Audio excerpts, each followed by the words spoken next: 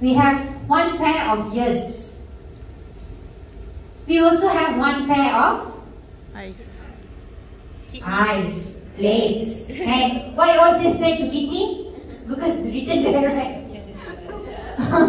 Okay, but the logical explanation is that when you have your one pair of ears, it is in charge of the equilibrium of your system. Who else balances your equilibrium of your inner self? Your kidneys. Because kidney is in charge of your pH value, the balancer. That is how you have to relate ears with kidney. You also can say that the ears shape and the kidney's shape is almost the same. You can have that as well.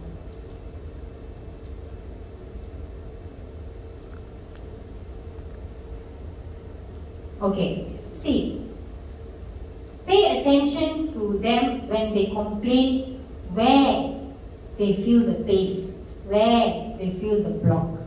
Because when I have a blocked ear and a blocked earlobe, it's two different indications. Okay? When you have a blocked ear, that means kidney excessive of toxins.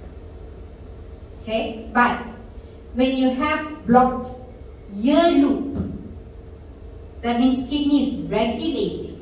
That's why you notice some people when they wake up in the morning, ears will be blocked. The ear loop will be blocked. So then they have to pressurize and everything. So the kidney is regulating. That's all.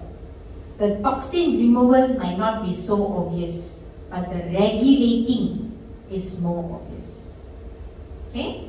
What about ringing in the ears? Ringing in the ears, that I think it's related to the balancing. That's balancing and the airflow of the eardrums. I think that is what related.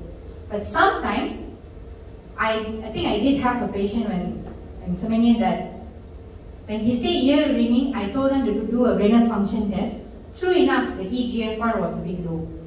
So I still believe, I have evidence that any indication of something wrong with the ears, please do a check also to the person's kidney. No harm done. Because sometimes people intend to ignore. This is what I'm saying, that the body is communicating with you. You choose not to listen. So even though you might say, oh, it's just a small thing that I'm feeling. Why I'm feeling ringing, or it's just a small thing. It's okay. Just check your kidneys. That's how good you must be able to relate. But if kidney all good, then actually we are narrowing it down. Okay, you're doing a checklist. So if let's say kidney function is good, that means it must be the balancing. Even ear ringing, I have solved with Gano oil. You just put a Gano oil in the ears, rub, night time, sleep. Actually, Gano oil is an amazing thing. I solve a lot of problems with Gano oil. To solve hearing degeneration. Yes, correct. Also with Gano oil. Not 100%, but a small amount of hearing is able to activate. Because it's all about the sensory. Some people, they have a permanent damage. So it's all about how severity the damage is. I mean, definitely a person born deaf, we cannot do anything. But some people who accident or yes, old age. Or degeneration. Yes, so old age means there's chances to just activate some sensory part of our hearing. So one drop of Gano oil. Yes, correct. So the top part. No. For the ears, you can shake. Only for the eyes, don't shake. Because of the Ganoderma at the bottom. Ganoderma is too strong. If you shake and put, next day it will do extra cleaning. So your eyes will be like if you have alcoholic problem. People get scared.